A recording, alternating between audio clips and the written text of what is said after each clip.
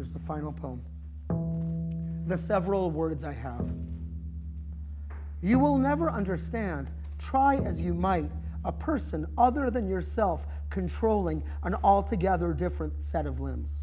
She was removing her galoshes in the wet, insipid light. He was setting the table for one, creasing the calm paper napkin. The world has lost its winters. We glisten in the sun. Each one of us a shiny obstacle to someone. Is it the end of empathy? Of history?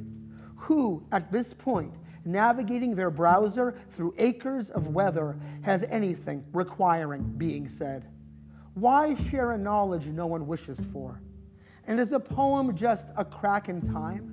Or is a poem time itself continuing? I may have mistaken motion for action and action for proof, romping each night around the phosphorescent dance floor, once a pretty dress in a pretty hat, once a rumpled frog under the awnings and parapets. My very appearance at court caused astonishment.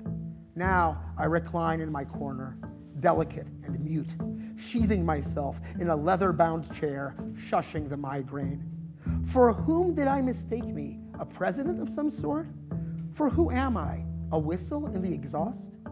It is all, nevertheless. I fail to tire of it. I let go of the several words I have.